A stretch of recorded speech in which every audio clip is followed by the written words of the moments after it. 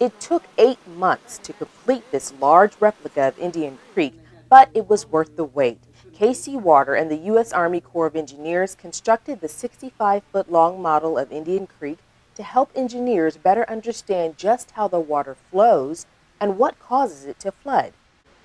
They unveiled the completed model to Kansas City Council members Andrea Boo and Mayor Pro Tem Kevin McManus, both representing the 6th District where Indian Creek flows.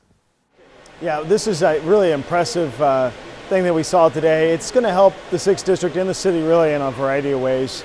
Obviously, first and foremost, protecting people. We had 2 events in 2017 that were historic water events, and so this will help us make sure that we are being proactive in terms of emergency management, protecting people's lives, preventing something like that from happening again. I thought it was fascinating.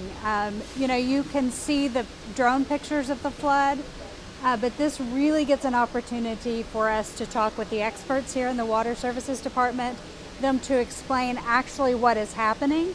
In 2017, near 103rd and Warnell, Indian Creek experienced its highest flood on record. Businesses flooded, employees had to be rescued, and property was destroyed by rising water. Eventually, the shopping complex that housed Coach's Bar and Grill was demolished. Computer models that engineers relied on did not accurately calculate the potential flooding of Indian Creek. We have situations like this in which computer modeling doesn't work effectively because sometimes the water bounces off the sides of the creek and it starts flowing up the creek instead of down the creek, and the computer can't predict that. We also have situations where water leaves the creek. The data could not anticipate debris in the roadway or hidden areas under the bridges. This large-scale model does that. They picked up buildings, they picked up the bridge, they added dye to see the flow of water, and this just allows the opportunity to test and to create scenarios so that as we develop a plan in the future, that we have the knowledge behind it. Using aerial and land measurements, engineers designed the model to duplicate the measurements of the creek. Expert designers at Metropolitan Community College cut out the foam boards to make the landscaping, the buildings, and homes surrounding Indian Creek.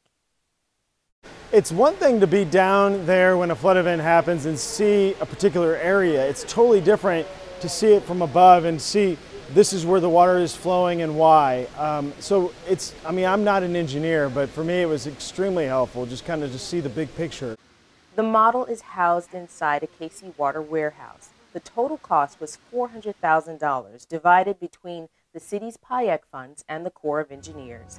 For KC Water, I'm Heather Friars.